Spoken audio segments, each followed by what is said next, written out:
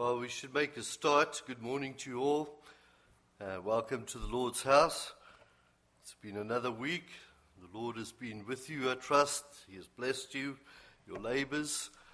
For those who are here for the first time, any chance, we're studying the Precious Remedies Against Satan's Devices, a book by Thomas Brooks. And today we're at lesson number 11. Lesson number 11, in the first section of the book, Satan's devices to draw the soul to sin. 12 devices and their remedies. Just to recap from last week, we were at device number 9, and we're back in device number 9 today by presenting to the soul the crosses, losses, reproaches, sorrows, and sufferings which daily attend those who walk in the way of holiness. And there are 7 precious remedies to this device of Satan.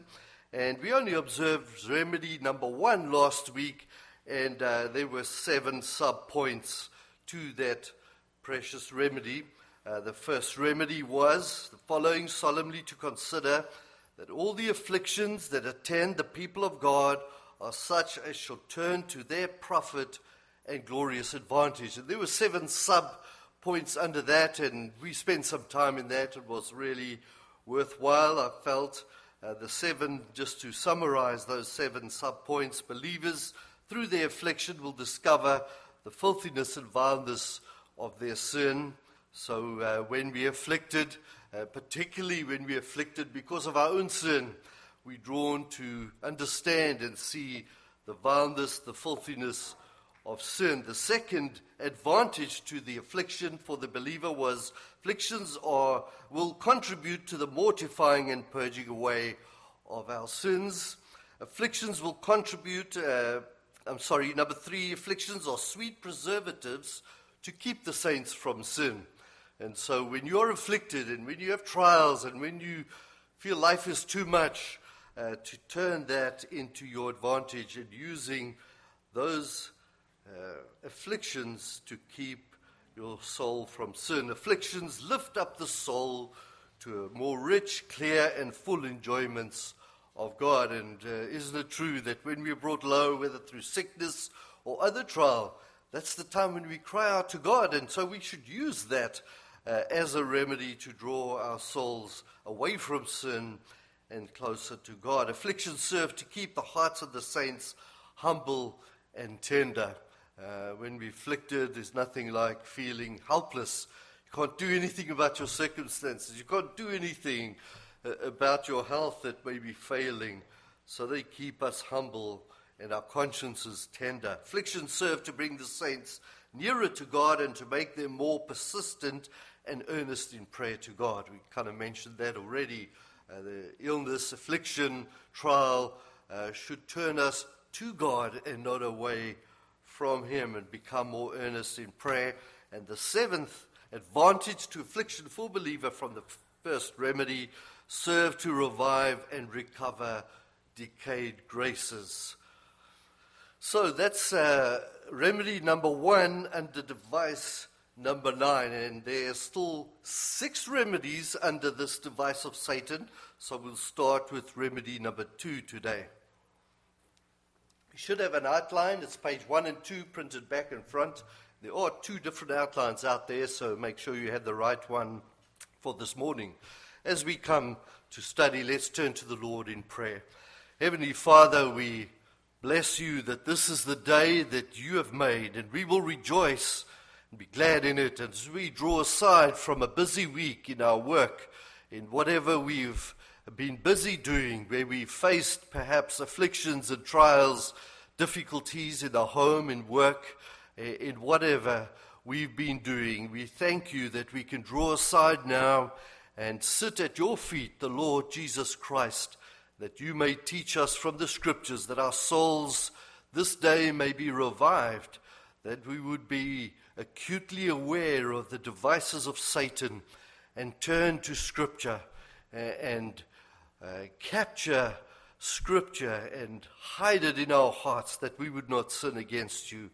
Bless our worship today. Help us to concentrate our thoughts on you, on your word, on your glory, on your praise, and turn from the busyness of the week the things that have preoccupied us. Bless us, Lord, we pray, and help us in Christ's name. Amen. So device number 9, let's read that again.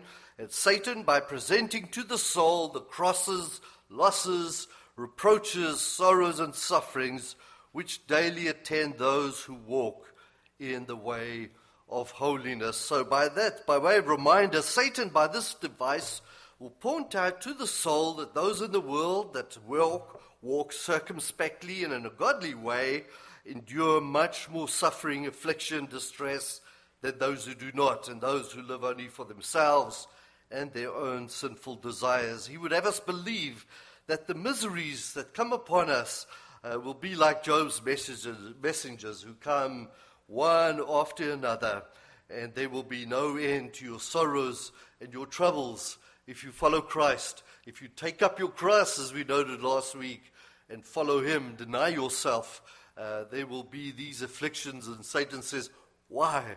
Why would you choose that difficult life? Take the easy path. You have time to think about the Lord and his ways and his demands on your life later.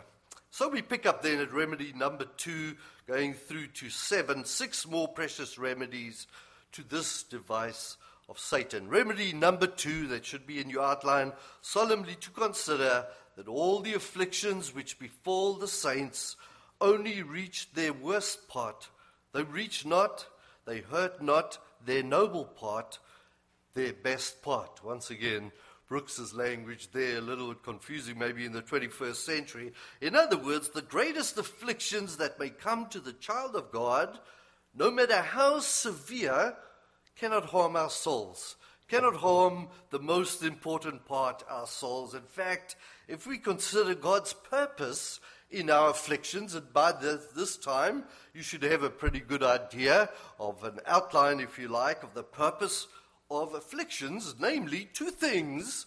They are for God's glory and they are for our own good. So if we consider that, that is to say, they may not be hard and painful and at times unbearable, but we need constantly to remind ourselves that ultimately whatever affliction we have are from the hand of God, and that should be a comfort, for God comforts the heart. And Job's a very good example of this, isn't it?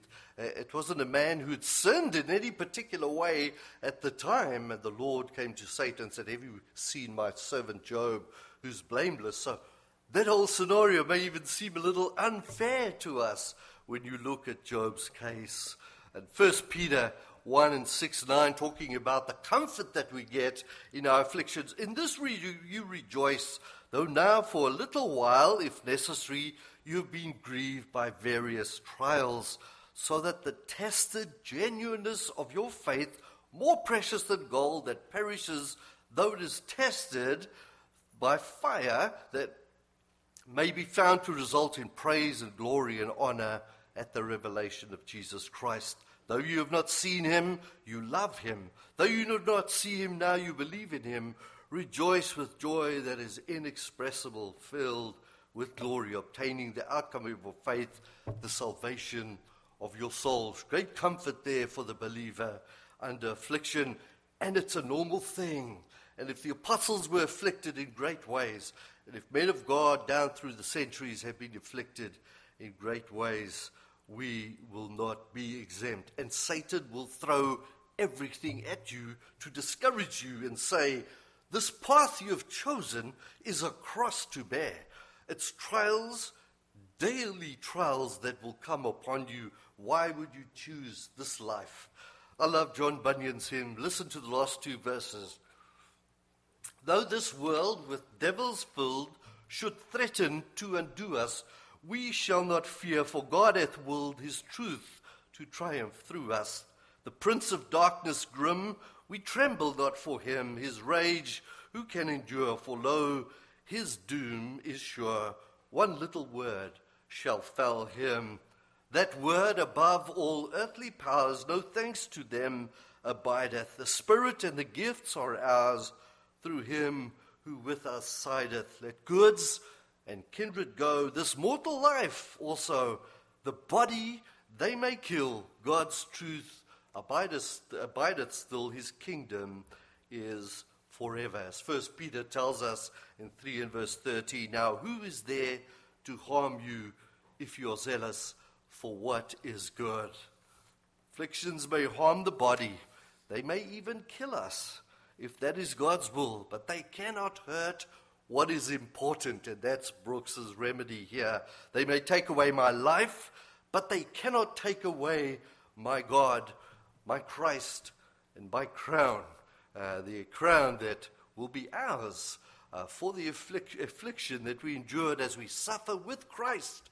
As Paul said, he considers his suffering as suffering with Christ. So that first precious remedy, or number two, solemnly to consider that all the afflictions that befall the saints only reach their worst part. They reach not, they hurt not their noble part, the best part, our souls, our souls. The afflictions will cause you great distress, may cause you great discomfort. It's not nice to fall ill, it's not nice to face temptation, but they are there to strengthen us, to purify us, and they cannot hurt the best part, your soul. So, remedy number three. Number three, remedy seriously to consider that the afflictions that attend the saints in the ways of holiness are but short and momentary. Afflictions that attend the saints in the ways of holiness are but short and momentary. In Psalm 30 verse 5, for his anger is but for a moment, and his favor is for a lifetime. Weeping may tarry for the night, but joy comes in the morning. And Brooks says of this precious remedy, this short storm will end in an everlasting calm. This short night will end in a glorious day that shall never have end. It is but a very short time between grace and glory, between our title to the crown and our wearing the crown, between our right to the heavenly inheritance and our possession of the heavenly inheritance. What is our life but a shadow, a bubble, a flower, a runner, a span, a dream? Dream. So, in comparison to everlasting life that Jesus came to give to us, he who believes in me will not die. He will live even though he dies. So this life really is short, momentary afflictions. Consider that the Lord is gracious. He knows that what each one of us is able to bear. Every one of us who bear afflictions, one time or another, have also known the intermissions, ease and rest, blessed times of peace and joy, more than we deserve, and Satan won't point that out to you. And even in this week, if you look back, and you may think there wasn't a day where there wasn't a difficulty or a trial, a difficult person, something I faced, maybe illness that came to you. Whatever these varied trials that James talks about come to us. But you also consider, as you look back down upon the history of your life, the blessedness, the intermissions, the periods of peace and grace, the blessed times with your family, the blessed time in communion with God that you have enjoyed. We endure momentary afflictions compared to the surpassing glory that will be ours for all eternity. And John, in his gospel, compares this to a woman who's in labor. John 16:21, he says, when a woman is giving birth, she has sorrow for what is about to come. And having witnessed my wife give birth to our two girls, oh boy, that's not something I want to face, and my daughter, in fact. But when she's delivered the baby, she no longer remembers the anguish. For joy that a human being has been brought, for the joy that a human being has been brought into the world. And so John compares this, and he says, our momentary afflictions, they pale into insignificance when we know that we shall wear that crown. We shall wear that crown, and we will enjoy eternity with God forever. Brothers and sisters, we live in a modern world where everything is made so easy for us, and any measure of discomfort or affliction can quickly become a source of great irritation and discontentment. You've heard people say, why does it have to be so hard. And the truth is, we live in a world which has a way of softening us. I caught a little bug somewhere yesterday, and I was been for 2 days feeling so nauseous. And we become irritated, and we become, why must I feel like this? And a little bit of a fever coming to you. And these are momentary afflictions. These things are truly to be seen as a blessing from God too. But when real and hard trials and afflictions come, we need to be ready and strong in the Lord and in his mighty power. We need to look to him for strength, for endurance. We need to see the joy in the outcome, as James tells us. In these days, we require endurance under trials. And Hebrews 10:39 is a great passage here from verse 36, in fact. If you have need of, for you have need of endurance, for that when you have done the will of God, you may receive what is promised. For yet a little while, and the coming one will come and will not delay. But my righteous one shall live by faith. And if he shrinks back, my soul has no pleasure in him. But we are not of those who shrink back and are destroyed, but of those who have faith and persevere in their souls. And really, we need to go back to the example of the Lord Jesus Christ ever before us, who endured the cross, scorning its shame, for the joy set before him. Isaiah 61 is a prophetic passage, and it's about the Lord Jesus Christ and the year of his favor. And it speaks there of the comfort and the blessing that the Messiah brings to his church. Listen to verse 3. To grant to those who mourn in Zion, to give them a beautiful headdress instead of ashes, oil of gladness instead of mourning, the garment of praise instead of a faint spirit, that they may be called oaks of righteousness, the planting of the Lord, that he may be glorified. So seriously to consider that the afflictions that attend the saints in the ways of holiness are but short and momentary. And you may look at others, you may look at yourself, and you may think, I have a much worse deal here, and others seem to have it a lot easier. Whatever it is that comes to us from the hand of God is in his control, and his hand brings them to you. They are for your good. They are for his glory. They are momentary. No matter how heavy you may feel the trial is, compared to the surpassing greatness of spending eternity with him. Remedy number 4, precious remedy number 4, seriously to consider that the afflictions which befall the saints are such as proceed from God's dearest love. And here's a big lesson for us to learn. Seriously to consider that the afflictions which befall the saints are such as proceed from God's dearest love. And remember, by way of reminder, when we talk about afflictions, we're talking about the whole scope of afflictions. Whether it be affliction because you have sinned and you know you have sinned, and God is chastising you as a legitimate son. Whether it just be, I don't know why God did this.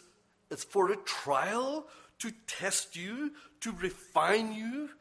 For whatever reason, it's from his hand. And they proceed from God's dearest love. And we need to remember this, and we need to believe this. In the vision that John had in Revelation on the Isle of Patmos, and in the letter to those 7 churches, we're reminded that God rebukes and chastises those whom he loves. Revelation 3:19, those whom I love, I reprove and discipline, so be zealous and repent.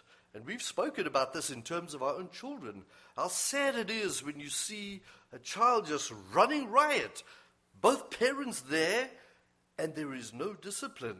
And there's no discipline. And when we discipline our children, no matter how painful it may seem, and the tears that follow, it surely is because we love them, because we want to shape their character. That's exactly what we're doing. And that is what God is doing. He's conforming us slowly, all the more and more into the image of his dear Son. It's motivated by love. God says to his children, don't think I hate you because I discipline you. The one who escapes discipline must question his adoption. Brooks says, God has one son without corruption, but no son without correction. And Augustine has a great quote, I think I put in the outline. If he were to be beloved, how come he'd be to be sick?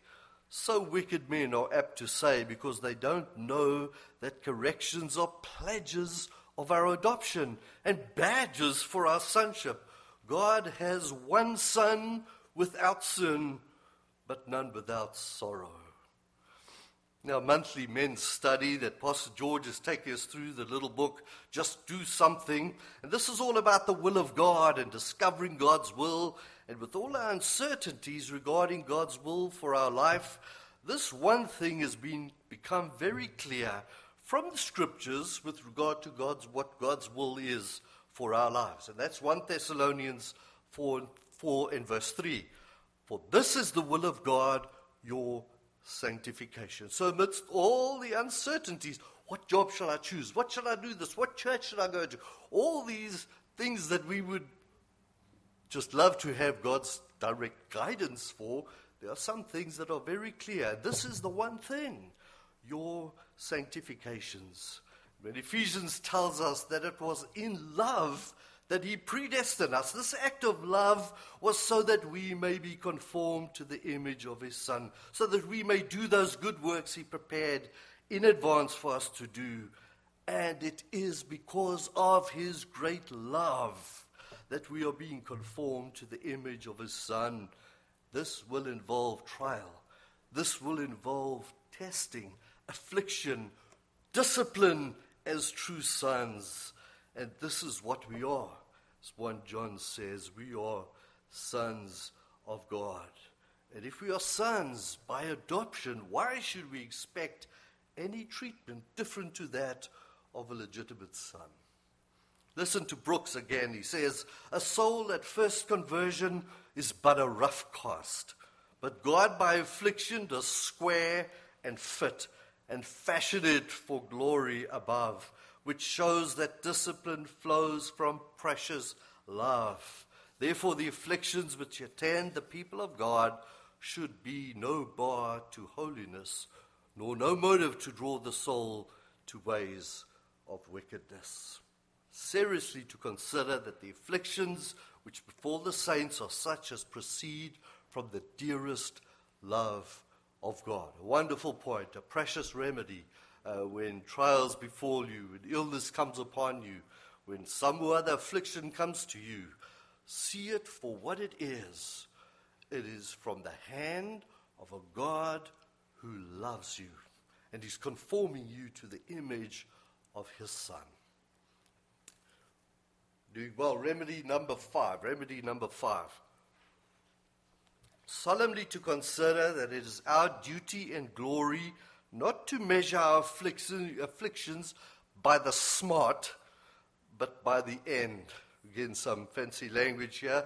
It's our duty and glory not to measure our afflictions by the smart, but by the end. And this is something we've considered already in previous remedies. The end and the final purpose of our affliction. But Brooks adds an important angle to it here. We've noted the momentary nature of our afflictions compared to our eternal weight of glory. We've considered the purpose of our affliction, our sanctification, our being conformed to the image of our Lord Jesus Christ. And Philippians in chapter 1, verse 6, a great verse in this regard, that it speaks about God who began the good work in us that will be brought to completion of the day of Christ. So afflictions, the testing of faith, chastisement for sin, temptations are for our good and ultimately for the glory of God. But this remedy, in this we are reminded that we are not to measure our afflictions by their intensity or their duration, but rather to keep that good end in mind. The final salvation of our souls on that day when Christ presents his church, his bride, to God without spot or blemish, perfect before the Father. Not always that easy to do, but if we consider the end, this should be a precious remedy to our hearts and to our souls. And Brooks gives us a number of examples from Scripture here. We're not going to go into them. The Israelites, who were eventually dismissed in Egypt after their slavery, with gold and earrings sent on their way, and the long-awaited captivity in Babylon, they were released with gifts of gold and jewels and all things necessary to go to rebuild the temple. We are to look more at the latter end as a Christian than the beginning of his affliction. Consider the patience of Job and how it ended with even more prosperity. Lazarus and Joseph and David and Stephen, who when the heavens were opened, he was just a moment away from glory as those stones fell upon his ears, as Brooks puts it there. And Paul, in his suffering and affliction, consider them everything but dross, but nothing compared to the surpassing greatness of knowing Christ Jesus, my Lord. Listen to Brooks again. He says, afflictions are but a dirty lane to a royal palace. Now tell me, souls, whether it be not a very great madness to shun the ways of holiness and to walk in the way of wickedness, because of those afflictions which attend the ways of holiness. Afflictions are but our Father's goldsmiths who are working to add pearls to our crowns. That's rather nicely put there. The Apostle Paul gives a great illustration of the value of this remedy in Philippians chapter 3, when he speaks of what I just mentioned, the surpassing greatness of knowing Christ. Listen to Philippians 3 from verse 7. But whatever gain I had, I counted loss for the sake of Christ. Indeed, I count everything as loss because of the surpassing worth of knowing Christ Jesus, my Lord. For his sake I have suffered the loss of all things and count them as rubbish, in order that I may gain Christ, be found in him, not having a righteousness of our own that comes from the law, but that which comes through faith in Christ, the righteousness from God that depends on faith, that I may know him, the power of his resurrection, that I share in his sufferings, becoming like him in his death, that by any means possible I may attain the resurrection from the dead. That third aspect of salvation, when we will be with the Lord forever, when he presents his church as his bride, spotless before God. So solemnly to consider that it is our duty and glory not to measure our afflictions by the smart or the intensity, but by the end. 2 more to go. Remedy number 6. Seriously to consider that the design of God in all the afflictions which befall them is only to try them. It is not to wrong them, nor to ruin them, as ignorant souls are apt to think. And I've often heard unbelievers say, how can God allow this to happen? And it's one of his children. And they do not understand. And they do not understand God's end, God's purpose, and the glory which awaits the believer. Seriously to consider the design of God and all the afflictions which befall them is only to try them. It is not to wrong them, it's not to ruin them, as ignorant souls are apt to think. And the history of the Israelites is a good example of this in Deuteronomy 8 and verse 2. And you shall remember the whole way that the Lord your God has led you these 40 years in the wilderness. And that couldn't have been easy at all, that he might humble you, testing you to know what is in your heart, whether you would keep his commandments or not. And unfortunately, they failed horribly.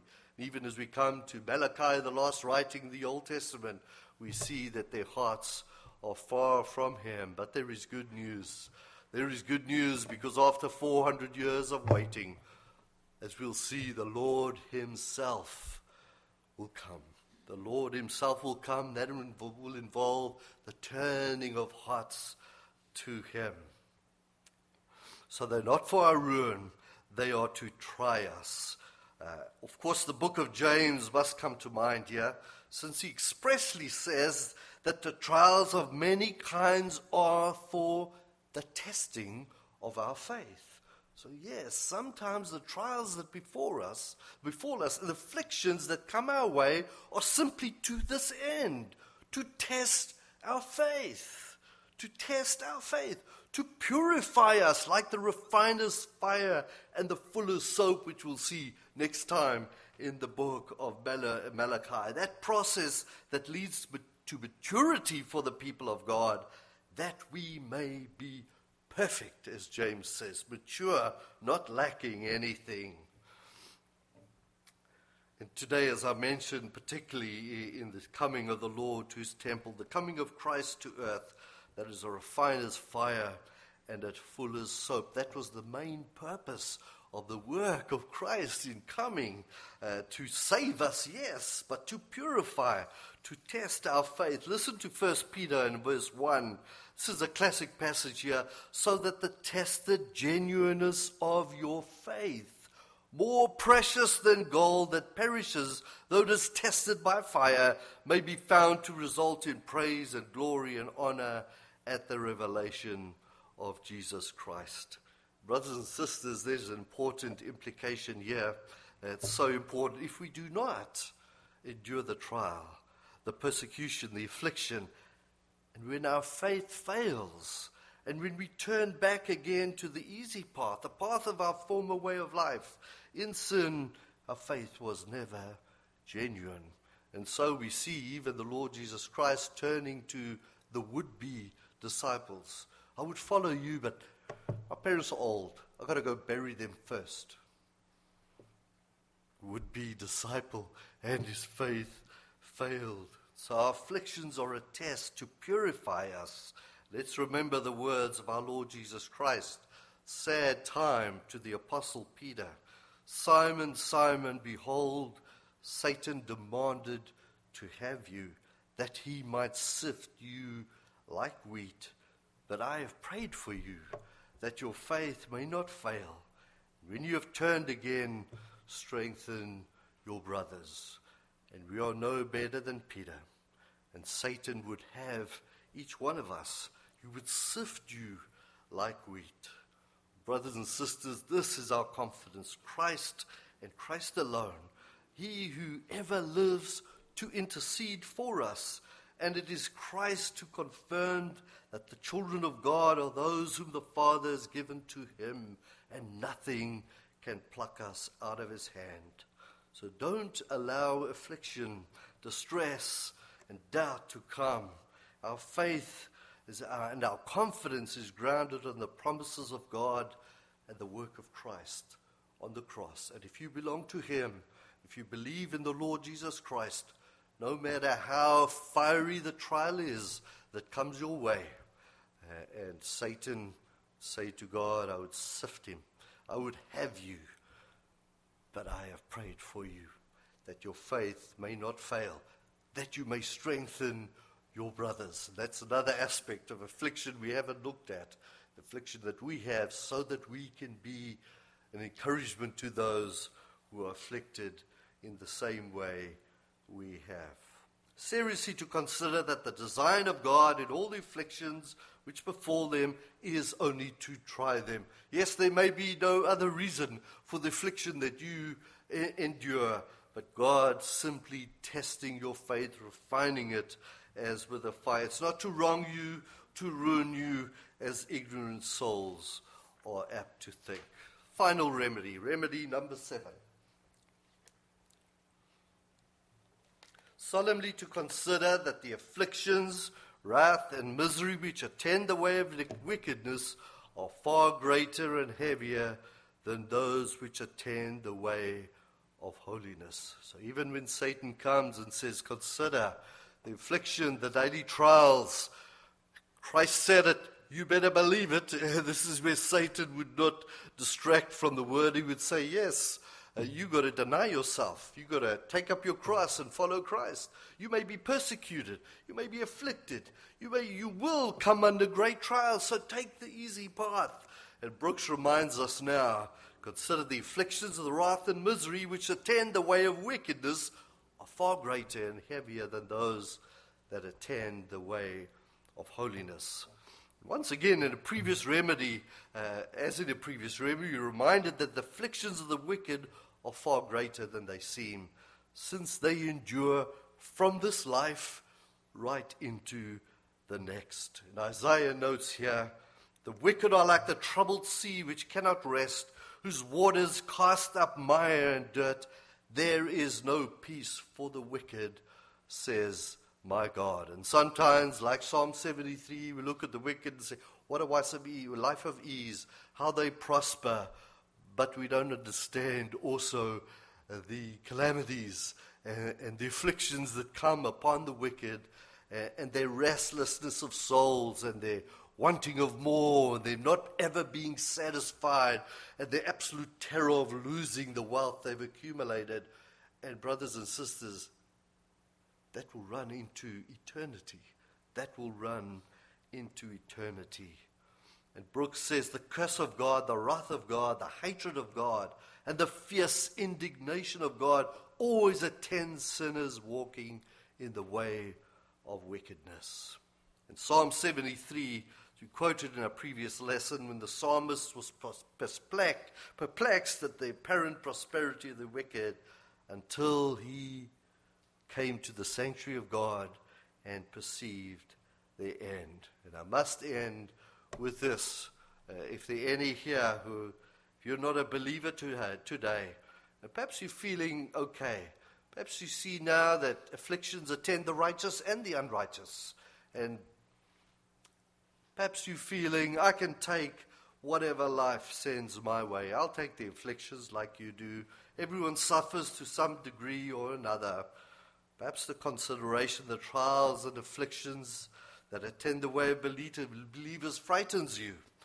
Don't be fooled. You will face both the uncertainties of this life as well as the very sure certainties of life after death without God. Without God.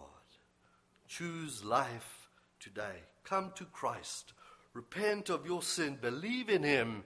Believe in Christ and Christ alone for your salvation.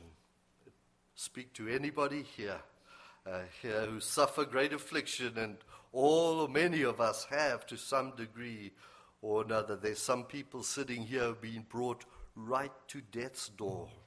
But I can tell you now, if you ask them, they will not exchange the darkest and the hardest trial for the surpassing greatness of knowing Christ Jesus, our Lord. Christ is the way, the truth, and the life. No one comes to the Father except by Him.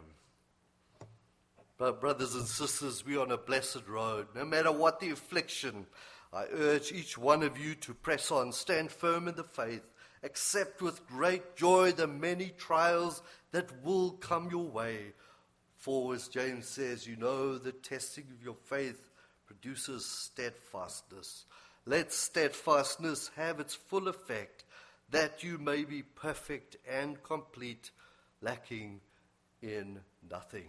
Solemnly to consider that the afflictions, wrath, and misery which attend the ways of wickedness are far greater and heavier than those which attend the way of holiness.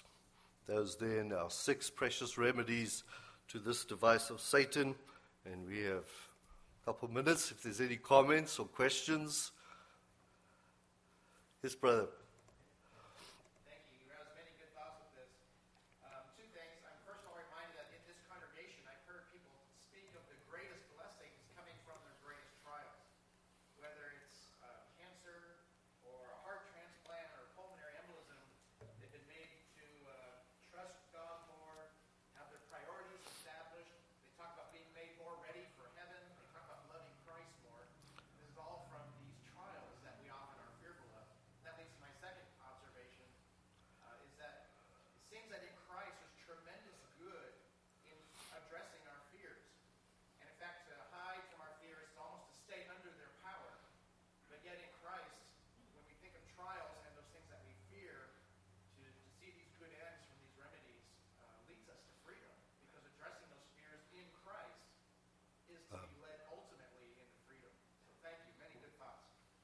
Amen. Thank you, Pastor George. And isn't it a wonderful thought that Brooks gives us, that the trial and affliction that comes, that God's goldsmiths, fashioning that crown and adding another jewel to that final day where we will reign with him, be with him forever.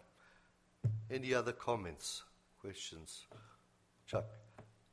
Just reading this book, I mentioned before how his illustrations they paint great word pictures. And Right. this one here that you read about a soul at first conversion is but a rough cast, but God by affliction does square and fit and fashion it for that glory above, which shows that discipline flows from precious love. That picture it applies to me in my work a lot. I make metal castings in my work, and after I cast it, it looks like trash. It looks like just a chunk of metal with rough edges, and I wonder sometimes why I don't, by mistake, throw these away. If I move the shooting around. But when I'm done with them, after I finish them and fit them, the same language he uses here, they look like jewelry. They glisten, and the eye it changes your whole perspective. It's useful, it's beautiful, but fresh out of the mold, it Thank you. That's a great illustration. I've been to Chuck's laboratory just 2 weeks ago, and it's messy in there. There's grinders, and it's like spraying the stuff, and it's hard to believe that he showed me 1 or 2 sets of dentures that he made. He makes a good set of teeth, by the way, and they're just beautiful. They're like jewels, but to get to that place is, like Brooks says, a dirty, dark road. And to get to that point. And so our sanctification through trial, through difficulty, through affliction, will eventually produce a wonderful result. And we will wear that crown of righteousness and be with the Lord forever. Thank you, Chuck. That's a great illustration. Right, I think our time is gone, so let's close in a word of prayer. Heavenly Father, we thank you so much that we can be encouraged when afflictions and trials of many kinds come our way.